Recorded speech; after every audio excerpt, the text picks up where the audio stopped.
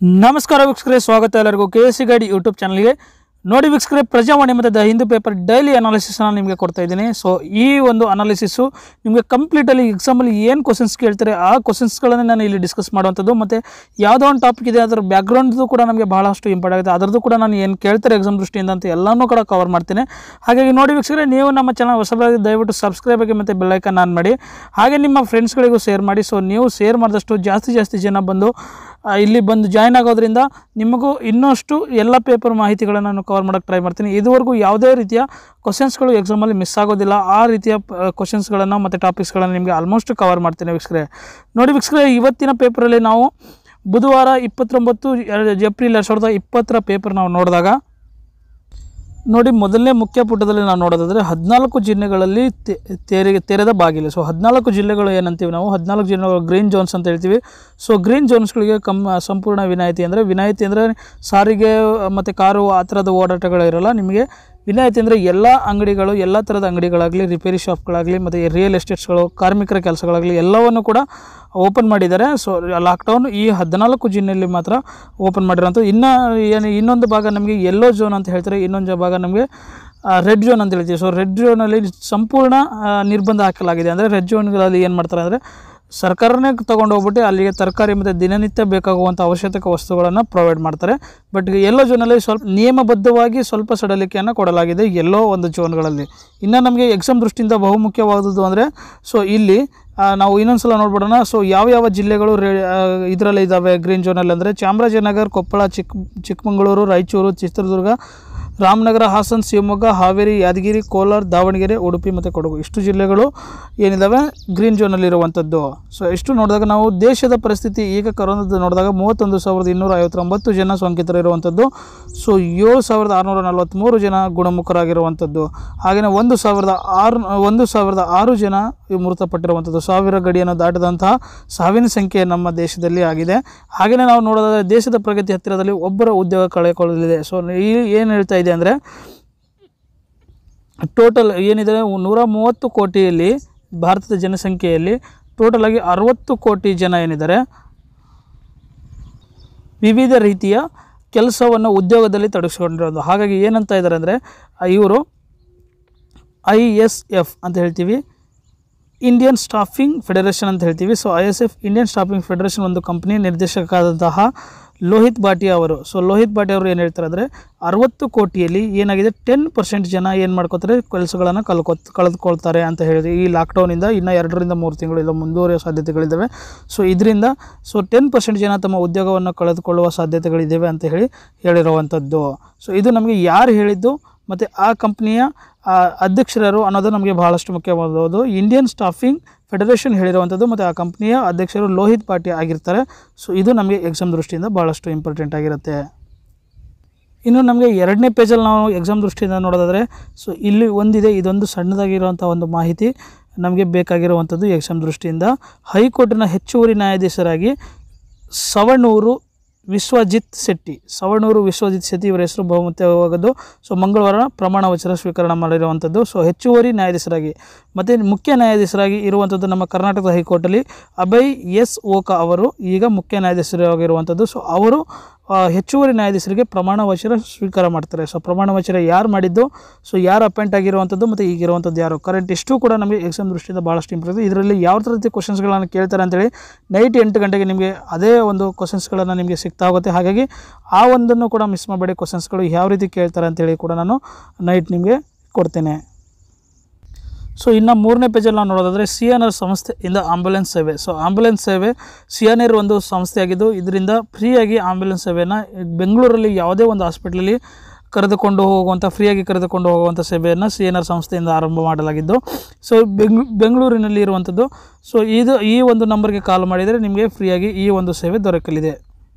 ಇನ್ನು 5ನೇ ಪೇಜಲ್ಲಿ ನಾವು ನೋಡೋದಾದರೆ ಔಷಧಿ ಅಭಿವೃದ್ಧಿ ಎಲ್ಲಿಗೆ ಬಂತು. ಸೊ ಔಷಧಿ ಅಭಿವೃದ್ಧಿ ಎಲ್ಲಿಗೆ ಬಂದಿದೆ ಅಂತ ಹೇಳಿ ಸೊ ಅಮೆರಿಕದ ಕುಡಜೆನಿಕ್ ಕಂಪ್ನಿ ಜೊತೆಗೆ ಸೆರಮ್ ಒಂದು ಇನ್ಸ್ಟಿಟ್ಯೂಟು ಟೈಪ್ ಆಗಿದ್ದು. ಸೊ 2 ಕಂಬೈಂಡಾಗಿ ಕೆಲಸ ಮಾಡ್ತಿದ್ದು.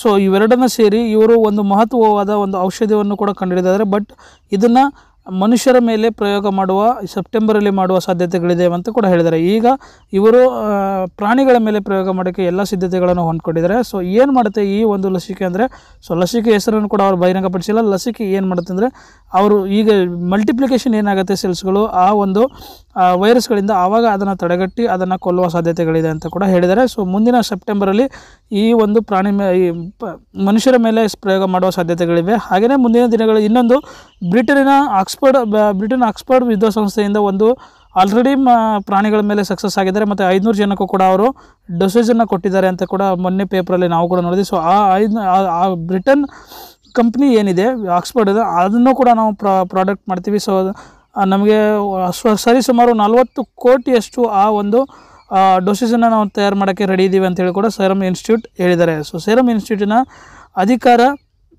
ಕಾರ್ಯನಿರ್ವಾಹಕ ಅಧಿಕಾರಿ ಯಾರಾಗಿರ್ತಾರೆ ಅಂದರೆ ಪೋನವಾಲಾ ಅಂತ ಇರ್ತಾರೆ. ಸೊ ಅದರ್ ಪೋನವಾಲಾ ಅನ್ನೋರು ಅವರ ಅಧಿಕಾರಿ. ನಮಗೆ ನಾನು ಹೇಳಿದಷ್ಟು ಕೂಡ ನೋಟ್ ಮಾಡ್ಕೊಳ್ಳಿ. ಡೆಫಿನೆಟ್ಲಿ ನಿಮಗೆ ಕ್ವಶನ್ಸ್ಗಳು ಹೇಗೆ ಫ್ರೇಮ್ ಮಾಡ್ತಾವೆ ಅಂತ ಕೂಡ ನಾನು ತಿಳಿಸ್ತಾ ಹೋಗ್ತೇನೆ. ಇನ್ನು 6ನೇ ಪುಟದಲ್ಲಿ ನಾವು ನೋಡೋದಾದರೆ ನೋಡಿ, ಇವೆರಡು ಮಾಹಿತಿಗಳು ನಮಗೆ ಇಂಪಾರ್ಟೆಂಟ್ ಆಗಿರೋದು. ಅರಣ್ಯ ಪಡೆಗೆ ಸಂಜಯ್ ಮೋಹನ್ ಅವರ ಮುಖ್ಯಸ್ಥ. ಸೊ ಅರಣ್ಯ ಪಡೆಗೆ ಸಂಜಯ್ ಮೋಹನ್ ಅವರ ಮುಖ್ಯಸ್ಥರಾಗಿ ನೇಮಕ ಮಾಡಲು ಆದೇಶ ಹೊರಡಿಸಿದೆ ಸರ್ಕಾರದಿಂದ. ಸೊ ಸಂಜಯ್ ಮೋಹನ್ ಅವರು 2019ರಲ್ಲಿ ಮುಖ್ಯ ಅರಣ್ಯ ಸಂರಕ್ಷಣಾಧಿಕಾರಿಯಾಗಿ ಇವರು ಆಯ್ಕೆಗೊಂಡಿರ್ತಾರೆ. ಈಗ ಇವರು ಅರಣ್ಯ ಪಡೆಗೆ ಸಂಜಯ್ ಮುಖ್ಯಸ್ಥರಾಗಿ ನೇಮಕ ಮಾಡಿದೆ ಅಂತ ಹೇಳಿ ಆದೇಶ ಹೊರಡಿಸಿದೆ. ಹಾಗೆ ನಾನು ನಿಧನ ವಾರ್ತೆ ನೋಡಿದಾಗ ಮಾಜಿ ಶಾಸಕಿ ವಿನ್ನಿಸ್ ಫ್ರೆಡ್ ಫರ್ನಾಂಡಿಸ್ ಅವರು ತೀರ್ಕೊಂಡಿದ್ದಾರೆ. ಸೊ ತಮ್ಮ 91ನೇ ವಯಸ್ಸಿನಲ್ಲಿ ಇವರು ಕಾಂಗ್ರೆಸ್ ಪಕ್ಷದವರಾಗಿರ್ತಾರೆ. ಈಗ 91ನೇ ವಯಸ್ಸಿನಲ್ಲಿ ಇವರು ತೀರ್ಕೊಂಡಿರ್ತಾರೆ. ಸೊ ಕುಂದಾಪುರದ ಗ್ರಾಮ ಪಂಚಾಯತಿಯಿಂದ ಬಂದಿರುವಂಥದ್ದು. ಸೊ ಕುಂದಾಪುರದಲ್ಲಿ ಕೂಡ ಇವರು ರಾಜಕೀಯ ಸ್ಟಾರ್ಟ್ ಮಾಡಿರುವಂಥದ್ದು. ವಿಧಾನ ಪರಿಷತ್ತಿನಲ್ಲಿ 2001ರಲ್ಲಿ ವಿಧಾನ ಪರಿಷತ್ತಿನ ಸದಸ್ಯರಾಗಿ ಆಯ್ಕೆಗೊಂಡಿದ್ದರು. ಇನ್ನು ನಾವು 7ನೇ ಪೇಜಲ್ಲಿ ನೋಡೋದಾದರೆ ಚೀನಾದ ವಿರುದ್ಧ ಗಂಭೀರ ತನಿಖೆಗೆ ಟ್ರಂಪ್ ಮಾಹಿತಿ. ಸೊ ಗಂಭೀರ ತನಿಖೆ ಏನು ಚೀನಾದಿಂದನೇ ಹೊರಡಿರುವಂಥ ಈ ರೋಗ. ಸೊ ಚೀನಾದ ಇದನ್ನು ಮಾಹಿತಿಗಳನ್ನು ಇನಿಷಿಯಲಿ ಎಲ್ಲ ಮುಚ್ಚಿಟ್ಟಿದೆ ಮತ್ತು ಈಗಲೂ ಕೂಡ ಮುಚ್ಚಿಡ್ತಾ ಇದೆ ಅಂಥೇಳಿ ಭಾಳ ಟ್ರಂಪ್ ಅವರು ಆರೋಪ ಮಾಡ್ತಾ ಇದ್ದಾರೆ. ಹಾಗೆ ಸದ್ಯ ಜರ್ಮನಿಯು ಚೀನಾದಿಂದ 10.64 ಲಕ್ಷ ಕೋಟಿ ನಿರೀಕ್ಷೆ ಮಾಡ್ತಿದೆ ಅಂತೆ. ಅದಕ್ಕೂ ಕೂಡ ನಾವು ನಿರೀಕ್ಷೆ ಮಾಡ್ತಿದ್ದೀವಿ ಅಂತೇಳಿ ಟ್ರಂಪ್ ಅವರು ಹೇಳಿದ್ದಾರೆ. ಹಾಗೆ ನಾವು ನೋಡಿದಾಗ ಇನ್ನು ನಮಗೆ ಎಕ್ಸಾಮ್ ದೃಷ್ಟಿಯಿಂದ ಬೇಕಾಗಿರುವಂಥದ್ದು ಇಲ್ಲಿ CRPF ಅಧಿಕಾರಿಯೊಬ್ಬರು COVID-19 ಸತ್ತಿರುವಂಥದ್ದು. ಸೊ 55 ವರ್ಷ ಅವರಿಗೆ ಆಗಿರುತ್ತೆ. ಇವರ ಹೆಸರು ಸಬ್ಜರ್ ಸಿಂಗ್ ಅಂತ ಆಗಿರುತ್ತೆ. ಸೊ ಇವರು ಆಸ್ಪತ್ರೆಗೆ ದಾಖಲಾಗಿದ್ದು ಈಗ ಕೋವಿಡಿಂದನೇ ಮೃತಪಟ್ಟಿರೋದು ಅಂತೇಳಿ ಕನ್ಫರ್ಮ್ ಆಗಿರುವಂಥದ್ದು. ಹಾಗೆ ಕೊರೋನಾದ ಬಗ್ಗೆ ನಾವು ಇಡೀ ವಿಶ್ವದಲ್ಲಿ ನೋಡೋದಾದರೆ 30,83,000 ಟೋಟಲ್ ಪ್ರಕರಣಗಳಾಗಿರುವಂಥದ್ದು. ಹಾಗೆ 9,15,000 ಗುಣಮುಖರಾಗಿರುವಂಥದ್ದು. ಸಾವಾಗಿರುವಂಥದ್ದು 2,13,000. ಅತಿ ಹೆಚ್ಚು ಇರುವುದು ಅಮೆರಿಕದಲ್ಲಿ ಆ್ಯಸ್ ಯೂಶುವಲಿ 10,02,000 ಇದೆ. ಸೊ ಸಾವನ್ನಪ್ಪಿರುವಂಥದ್ದು 57,266 ಟೋಟಲ್ ಅಮೆರಿಕದಲ್ಲಿ ಇರುವಂಥದ್ದು. ಹಾಗೆ ನಾವು 8ನೇ ಪೇಜಲ್ಲಿ ನೋಡೋದಾದರೆ ವಾಣಿಜ್ಯ ಮತ್ತು ಕ್ರೀಡೆಗೆ ಸಂಬಂಧಿಸಿದಂತೆ 68,000 ಕೋಟಿ ಸೊ ವಜಾ ಮಾಡಿರೋದಾಗಿ RBI ತಿಳಿಸಿದೆ. ಸೊ RBI 68 ಕೋಟಿ ವಜಾ ಮಾಡಿರುವಂಥದ್ದು. ಸೊ ಇದರಲ್ಲಿ ನೀರವ್ ಮೋದಿ ಆಗಿರಬಹುದು ಮತ್ತು ವಿಜಯ್ ಮಲ್ಯ ಆಗಿರುವಂಥ ಬಹಳಷ್ಟು ಬ್ಯಾಂಕ್ ದುಡ್ಡನ್ನು ದೋಚಿಕೊಂಡು ಹೋಗಿರೋರು ಇದರಲ್ಲಿ ಇದ್ದಾರೆ ಅಂತ ಹೇಳಿ ಕೂಡ ತಿಳಿಸಿದ್ದಾರೆ. ಈಗ ಹಾಗೆ ನಾವು ನೋಡೋದಾದರೆ ಇಲ್ಲಿ ದಾಸ್ತಾನುಗಳಲ್ಲಿ ಸೊ ಕಿಂಗ್ ಫಿಶರ್ ಏರ್ಲೈನ್ಸಲ್ಲಿ 1,943 ಕೋಟಿ ಅವರಿಗೆ ವಜಾ ಮಾಡಲಾಗಿದೆ. ಈ ರೀತಿಯಲ್ಲಿ ಟೋಟಲಾಗಿ 68,000 ಕೋಟಿ ವಜಾ ಮಾಡಿದ್ದಾರೆ.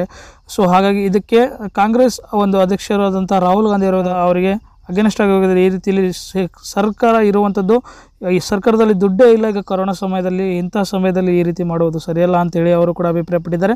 ಹಾಗೆಯೇ ಸ್ಟಾರ್ಟಪ್ 18,750 ಕೋಟಿ ಬಂಡವಾಳ ಹೂಡಿಕೆ ಮಾಡಿದಾರಂತೆ ಸ್ಟಾರ್ಟಪ್ಗಳು. ಹಾಗೆಯೇ ನಾವು ನೋಡಿದಾಗ ನಾವು ಇನ್ನು ನೋಡಿ ಇಲ್ಲಿ ರಿಲಯನ್ಸ್ ಇದಲ್ಲ ADB ನೆರವು. ಸೊ ADB ಅನ್ನೋದು ಏಷ್ಯನ್ ಡೆವಲಪ್ಮೆಂಟ್ ಬ್ಯಾಂಕ್ ಅಂತ ಹೇಳ್ತೀವಿ. ಸೊ ADB 11,400 ಕೋಟಿಯನ್ನು ಭಾರತ ಸರ್ಕಾರಕ್ಕೆ ನೆರವು ನೀಡುವುದಾಗಿ ಹೇಳಿದೆ. ಸೊ ADB ಬಗ್ಗೆ ಇನ್ನಷ್ಟು ನಾವು ತಿಳ್ಕೋಬೇಕು, ಲಾಸ್ಟಲ್ಲಿ ತಿಳಿಸ್ತೀನಿ. ಹಾಗೆಯೇ IT ಕಂಪ್ನಿಗಳಿಂದ ಹೊಸದಾಗಿ ನೇಮಕಾತಿ ರದ್ದು. ಸೊ ನೇಮಕಾತಿ ಇನ್ನೂ ಮಾಡುವ ಸಾಧ್ಯತೆಗಳಿಲ್ಲ ಈ ವರ್ಷ. ಸೊ 1 ವರ್ಷ ಬಿಟ್ಟು ಹೊಸ ನೇಮಕಾತಿನ ಮಾಡ್ಕೊಳ್ಳೋದಾಗಿ ಇನ್ಫೋಸಿಸ್ನ ಮಾಜಿ CFO ಆಗಿರುವವರು ಹೇಳಿದ್ದಾರೆ. ಸೊ ಅವರು ಕೂಡ ಅಭಿಪ್ರಾಯಪಟ್ಟಿದ್ದಾರೆ. ನೆಕ್ಸ್ಟು IT-BT ಕಂಪ್ನಿಗಳಲ್ಲಿ ಆಗುವ ಸಾಧ್ಯತೆಗಳು ಭಾಳಷ್ಟು ಕಡಿಮೆ ಇದೆ ಅಂತ ಕೂಡ ತಿಳಿಸಿದ್ದಾರೆ.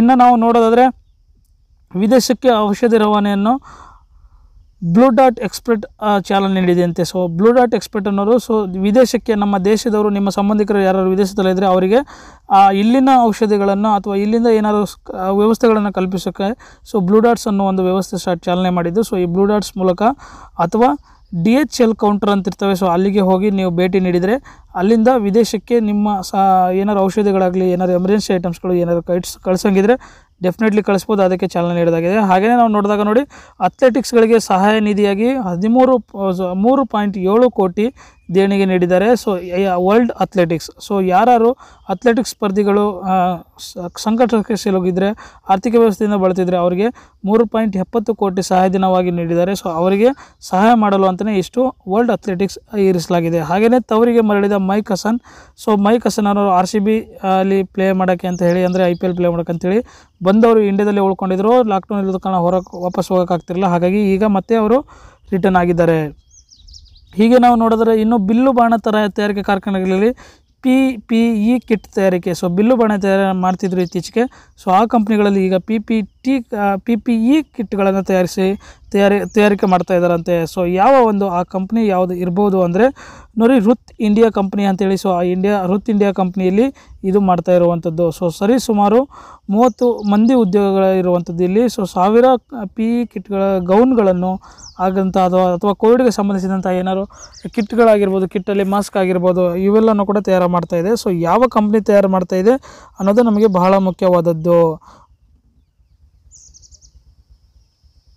ಹಾಗೆಯೇ ರಾಷ್ಟ್ರೀಯ ಕ್ರೀಡಾಕೂಟ ಗೋವಾದಲ್ಲಿ ನಡೀಬೇಕಾಗಿತ್ತು, ಬಟ್ ಗೋವಾದಲ್ಲಿ ಎಲ್ಲ ಸಿದ್ಧತೆಗಳನ್ನು ನಡೆಸ್ತಾ ಇದ್ದಾವೆ. ಸೊ ಕೋವಿಡ್ ಇದ್ದರೂ ಕೂಡ ರಾಷ್ಟ್ರೀಯ ಕ್ರೀಡಾಕೂಟವನ್ನು ನಡೆಸೋಕ್ಕೆ ಎಲ್ಲ ಒಂದು ವ್ಯವಸ್ಥೆಗಳನ್ನು ಮಾಡಲಾಗಿದೆ ಅಂತ ಹೇಳಿ ಗೋವಾ ಗೌರ್ಮೆಂಟು ಕೇಂದ್ರ ಸರ್ಕಾರಕ್ಕೆ, ಅಂದರೆ ಒಲಿಂಪಿಕ್ಸ್ ಅಸೋಸಿಯೇಷನ್ ಸ್ಪಷ್ಟನೆ ಕೊಟ್ಟಿದೆ ಅಂತೆ. ಸೊ ಗೋವಾ ಸರ್ಕಾರ ಭಾರತದ ಒಲಿಂಪಿಕ್ಸ್ ಅಸೋಸಿಯೇಷನ್ಗೆ ಸ್ಪಷ್ಟನೆ ಕೊಟ್ಟಿರುವಂಥದ್ದು ನಾವು ನೋಡ್ಬೋದು.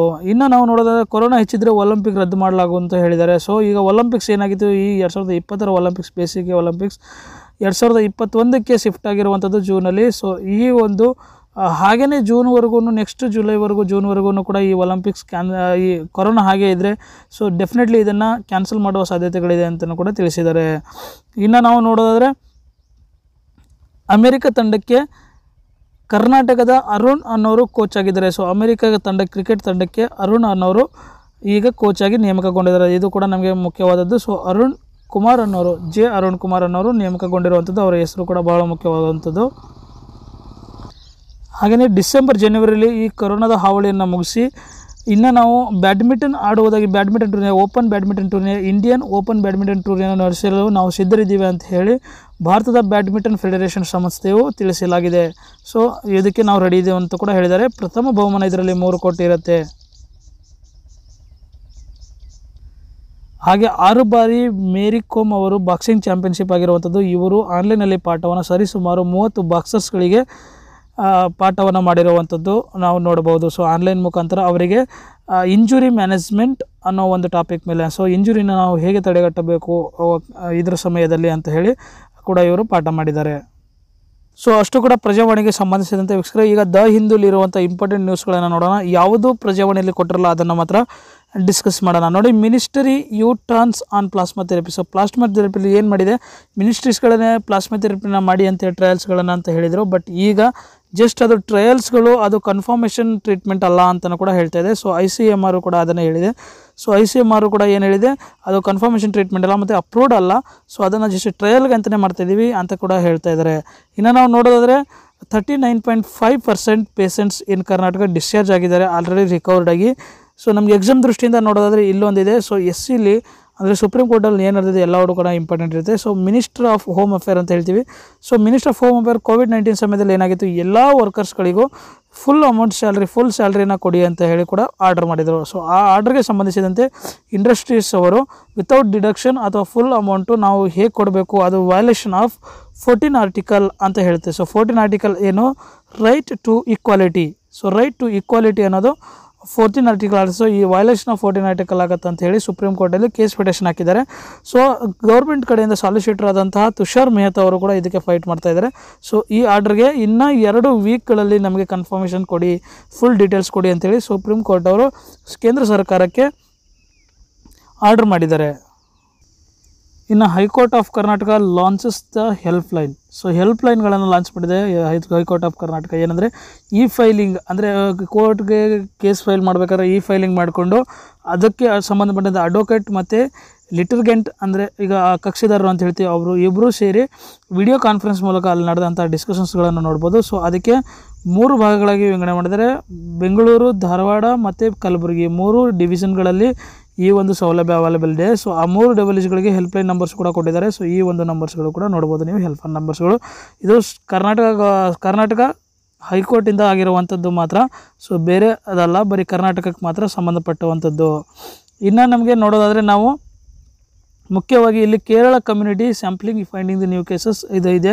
But Kerala SC state government order on salary deferment ಅಂತ ಇದೆ. ಸೊ ಈ ಡಿಫರ್ಮೆಂಟ್ ಅಂದರೆ ಸ್ಯಾಲ್ರಿ ಏನು ಮಾಡ್ತಿದೆ, ಪ್ರತಿ ತಿಂಗಳು ಏಪ್ರಿಲ್ ಟು ಆಗಸ್ಟ್ವರೆಗೂ ಏನು ಮಾಡಿತ್ತು ಅಂದರೆ 6 ದಿನದ ಸ್ಯಾಲ್ರಿಯನ್ನು COVID-19 ರಿಲೀಫ್ ಫಂಡ್ಗೆ ತಗೊಳ್ತೀವಿ ಅಂತೇಳಿ ಸರ್ಕಾರ ಆದೇಶ ಕೊಟ್ಟಿತ್ತು. ಯಾರ್ದು 20,000 ಮೇಲೆ ಇದೆ ಸ್ಯಾಲ್ರಿ, ಅವರದ ಒಂದು ಸ್ಯಾಲ್ರಿನ ಈ ರೀತಿಯಲ್ಲಿ ನಾವು ಡಿಡಕ್ಟ್ ಮಾಡ್ಕೋತೀವಿ ಅಂತ ಸರ್ಕಾರ ಆರ್ಡರ್ ಮಾಡಿತ್ತು. ಬಟ್ ಈ ಒಂದು ಆರ್ಡ್ರನ್ನು ಕೇರಳ ಹೈಕೋರ್ಟು ಸ್ಟೇ ಹಿಡಿಯಲಾಗಿದೆ. 2 ತಿಂಗಳ ಕಾಲ ಸ್ಟೇ ಆಗಿದೆ. ಸೊ ನಂತರದಲ್ಲಿ ಈ ಡಿಸಿಷನ್ ಏನಾಗುತ್ತೆ ಅಂತ ನಾವು ಮುಂದಿನ ದಿನಗಳಲ್ಲಿ ನೋಡ್ತಾ ಹೋಗೋಣ. ಹಾಗೆಯೇ ADBದು ನಾವು ಪ್ರಜಾವಾಣಿಯಲ್ಲೂ ಕೂಡ ನೋಡಿದೆ, ಬಟ್ ಅದ್ರ ಬಗ್ಗೆ ಡೀಟೇಲ್ಸ್ ನೋಡಲಿಲ್ಲ ನಾವು. 11,500 ಕೋಟಿ ಇಂಡಿಯಾಗೆ ನೆರವು ನೀಡಿದವಾಗಿ ಹೇಳಿದೆ. ಸೊ ADB ಬಗ್ಗೆ ಬ್ಯಾಕ್ಗ್ರೌಂಡ್ ನಾವು ನೋಡಿದಾಗ ಇದರದ ಪ್ರೆಸಿಡೆಂಟ್ ಯಾರಾಗಿದ್ದಾರೆ, ಇವರ ಹೆಸರೇನು ಅಂದರೆ ಇಲ್ಲಿದ್ದಾರೆ ನೋಡಿ, ಮಸದ್ ಸುಗು ಅಸಕಾವಾ ಅಂತ ಹೇಳಿ ಇದರ ಪ್ರೆಸಿಡೆಂಟ್ ಆಗಿರ್ತಾರೆ. ಸೊ 1966ರಲ್ಲಿ ಇದು ಆಗಿರುವಂಥದ್ದು. ಮತ್ತು 68 ಟೋಟಲ್ ಮೆಂಬರ್ಶಿಪ್ ಇರುವಂಥದ್ದು. ಇದರಲ್ಲಿ ನಮ್ಮ ಇಂಡಿಯಾ ಕೂಡ ಇದೆ. ಇದರದ ಒಂದು ಹೆಡ್ ಕ್ವಾರ್ಟರ್ಸ್ ಎಲ್ಲಿದೆ ಅಂದರೆ ಫಿಲಿಪೀನ್ಸಲ್ಲಿ ಇದೆ. ಸೊ ಫಿಲಿಪೀನ್ಸ್ಗಳಲ್ಲಿ ಇದೆ. ನಾವು ನೋಡೋದಾದರೆ ನಾನು ಅದರದ್ದು ಒಂದು ಪ್ರೂಫ್ ಕೂಡ ತೋರಿಸ್ತೇನೆ ನೋಡಿ. ಇರುವಂಥದ್ದು ಫಿಲಿಪೀನ್ಸಲ್ಲಿ ಇದರದ್ದು ಒಂದು ಹೆಡ್ ಕ್ವಾರ್ಟರ್ಸ್ ಇರುವಂಥದ್ದು. ಮಂಡಲು ಯಂಗ ಮೆಟ್ರೋ ಮಿಲಿನಿಯಾ ಅನ್ನೋದರಲ್ಲಿ ಇದರ ಹೆಡ್ ಕ್ವಾರ್ಟರ್ಸ್ ಇರುವಂಥದ್ದು. ಮೆಂಬರ್ಶಿಪ್ 68 ಕಂಟ್ರೀಸ್ಗಳು ಟೋಟಲ್ ಇರುವಂಥದ್ದು. ಸೊ ಏನು ಮಾಡುತ್ತೆ ಅಂದರೆ ಎಕನಾಮಿಕ್ ಮತ್ತು ಸೋಷಿಯಲ್ ಬಗ್ಗೆ ಡೆವಲಪ್ಮೆಂಟ್ಗೆ ಸಂಬಂಧಿಸಿದಂತೆ ಸಹಾಯ ಮಾಡೋಕ್ಕೆ ಈ ಒಂದು ಏಷ್ಯನ್ ಡೆವಲಪ್ಮೆಂಟ್ ಬ್ಯಾಂಕನ್ನು ಸ್ಥಾಪಿಸಿದರು. ICA ಚೇರ್ಮನ್ ಏನು ಅಪೀಲ್ ಮಾಡಿದ್ದಾರೆ ಅಂದರೆ ನೋಡಿ, ICA ಅಂದರೆ ಏನು ಹೇಳ್ತೀವಿ ನಾವು, Indian cricket association chairman Ashok Malhotra ಅವರು 1750 ಜನಕ್ಕೆ ಅಪೀಲ್ ಮಾಡಿದ್ದಾರೆ. ಸೊ ಈ COVID-19 ಇರೋದ್ರಿಂದ ರಣಜಿ ಪ್ಲೇಯರ್ಸ್ ಏನು ಫಾರ್ಮಲ್ಲಿದ್ದಾರೆ, ಸೊ ರಣಜಿ ಪ್ಲೇಯರ್ಸ್ಗಳಿಗೆ ಗೌರ್ಮೆಂಟಿಂದ ಯಾವುದೇ ರೀತಿಯ ಪೆನ್ಷನ್ ಸಿಗೋದಿಲ್ಲ. ಸೊ ಅವರಿಗೆ ಸಹಾಯ ಮಾಡಲು, ಈ ಲಾಕ್ಡೌನ್ ಇರೋ ಸಮಯದಲ್ಲಿ ಸಹಾಯ ಮಾಡಲು ನೀವು ಒಂದಷ್ಟು ಹಣಗಳನ್ನು ಕೊಡಿ ಅಂತ ಹೇಳಿ ಅಪೀಲ್ ಮಾಡ್ಕೊಂಡಿದ್ದಾರೆ ಎಲ್ಲರ ಹತ್ರನೂ. ಸೊ ನಮಗೆ ICA ಅಂದ್ರೇನು, ಅವರ ಚೇರ್ಮನ್ ಯಾರು, ಅದು ನಮಗೆ ಮುಖ್ಯವಾದದ್ದು. ಹಾಗೆಯೇ ನಾವು ನೋಡೋದಾದರೆ ನೋಡಿ, 2020 ಲಿಸ್ಟು USCRF ಅಂತ ಹೇಳ್ತೀವಿ, US commission on international religion freedom ಅಂತ ಹೇಳ್ತೀವಿ. So US commission on international religion freedom ಅಂತ ಹೇಳ್ತೀವಿ. ಸೊ ರಿಲಿಜನ್ ಫ್ರೀಡಮ್ ಎಷ್ಟು ಮಟ್ಟಿಗಿದೆ ಅಂತೇಳಿ, ಸೊ US ಬೇಸ್ಡ್ ಒಂದು ಕಂಪ್ನಿ ಇದು 2020 ಒಂದು ಲಿಸ್ಟನ್ನು ರಿಲೀಸ್ ಮಾಡಿದೆ. ಇದರಲ್ಲಿ ನಮ್ಮ ಇಂಡಿಯಾನು ಕೂಡ ಸ್ಥಾನ ಪಡೆದಿದೆ. ಇಷ್ಟು ದಿನ ಇಂಡಿಯಾ ಇರಲಿಲ್ಲ, ಬಟ್ ಈ ವರ್ಷ 2020 ವರ್ಷದಲ್ಲಿ ಇದರಲ್ಲಿ ಒಂದು ಸ್ಥಾನವನ್ನು ಕೂಡ ಪಡೆದಿದೆ. ಸೊ ಟೋಟಲ್ ಇನ್ನೂ 5 ಕಂಟ್ರೀಸ್ಗಳು ಆ್ಯಡ್ ಆಗಿದ್ದಾವೆ. ಟೋಟಲ್ 14 ಕಂಟ್ರೀಸ್ಗಳು ಈ ಒಂದು USCRF ಲಿಸ್ಟಲ್ಲಿ ಪಡೆದಿರುವಂಥ ಸ್ಥಾನಗಳಾಗಿರ್ತವೆ. ಸೊ ಇದು ಏನಕ್ಕೆ ಸ್ಥಾನ ಅಂದರೆ ನೋಡಿ, ಯಾವ ದೇಶಗಳಲ್ಲಿ ಬೇರೆ ಯಾವುದೇ ಒಂದು ರಿಲೀಜ್ಗಳಿಗೆ ಎಷ್ಟು ಫ್ರೀಡಮ್ ಇರುತ್ತೆ ಅಂತೇಳಿ. ಸೊ ಇಷ್ಟು ದಿನ ನಮ್ಮ ದೇಶದಲ್ಲಿ ಯಾವುದೇ ರೀತಿಯ ಫ್ರೀಡಮ್ಸ್ಗಳು ಗೆ ಕೊರತೆ ಏನು ಇರಲಿಲ್ಲ. ಹಾಗಾಗಿ ಈ ವರ್ಷ ಏನಾಗಿದೆ, ಯಾಕೆ ಲಿಸ್ಟಲ್ಲಿ ಬಂತು ಹೆಸರು ಇಂಡಿಯಾದು ಅಂದರೆ ನೋಡಿ, NRC ಮತ್ತು CAA ಏನಿತ್ತು ಆ್ಯಕ್ಟ್ಗಳು ಗೌರ್ಮೆಂಟ್ ತಂದಿದ್ರು. ಸೊ ಆ್ಯಕ್ಟ್ಗಳು ಮುಸ್ಲಿಂ ವಿರೋಧ ಅಂಥೇಳಿ ಭಾಳಷ್ಟು ಹೋರಾಟ ನಡೆದವು. ಅದಕ್ಕೆ ಅಂತಲೇ ಈ ವರ್ಷ ಇದಕ್ಕೆ ಆ್ಯಡ್ ಆಗಿದೆ ಅಂತ ಹೇಳ್ಬೋದು. ಸೊ ಅದನ್ನು ಕೂಡ ಇಲ್ಲಿ ದ ಹಿಂದೂ ಪೇಪರಲ್ಲಿ ಪಬ್ಲಿಷ್ ಆಗಿರುವಂಥದ್ದು ನಾವು ನೋಡ್ತಾ ಇದ್ದೀವಿ ನೋಡಿ. ಇಷ್ಟು ಕೂಡ ದ ಹಿಂದೂ ಪೇಪರ್ಸ್ ಮತ್ತು ಪ್ರಜಾವಾಣಿ ಪೇಪರ್ಸ್ಗೆ ಸಂಬಂಧಪಟ್ಟಂತೆ ಇನ್ನೂ ಹೆಚ್ಚು ಮಾಹಿತಿಗಳನ್ನು ನಿಮಗೆ ಮುಂದಿನ ದಿನಗಳಲ್ಲಿ ಕೊಡ್ತಾ ಇರ್ತೀನಿ. ಹಾಗಾಗಿ ನೀವು ಜಸ್ಟ್ ಇಷ್ಟೇ ಮಾಡಬೇಕಾಗಿರೋದು, ಈ ವಿಡಿಯೋ ಇಷ್ಟ ಆಗಿದ್ರೆ ಒಂದು ಲೈಕ್ ಕೊಡಿ ಮತ್ತು ನಿಮ್ಮ ಫ್ರೆಂಡ್ಸ್ಗಳಿಗೆ ಶೇರ್ ಮಾಡಿ ಅಷ್ಟೇ. ಡೆಫಿನೆಟ್ಲಿ ನಿಮಗೆ ಇನ್ನು ಮುಂದಿನ ದಿನಗಳಲ್ಲಿ the times of India, economics times ಇವೆಲ್ಲ ಪೇಪರ್ಸ್ಗಳಲ್ಲಿ ಇರುವಂಥ ಮಾಹಿತಿಗಳನ್ನು ಕಲೆ ಹಾಕಿ ನಿಮಗೆ ಒಂದೇ ದಿನದಲ್ಲಿ ಇನ್ನೂ ಹೆಚ್ಚು ಎಕ್ಸ್ಪ್ಲೇನ್ ಮಾಡೋ ಪ್ರಯತ್ನಗಳು ನಾನು ಮಾಡ್ತೇನೆ. ಹಾಗಾಗಿ ಡೆಫಿನೆಟ್ಲಿ ಇವತ್ತಿಗೆ ಇಷ್ಟು, ಮತ್ತೆ ಸಿಗೋಣ ಒಂದು ಹೊಸ ವಿಡಿಯೋ ಜೊತೆಗೆ. ಅಲ್ಲಿವರೆಗೂ ಬಾಯ್.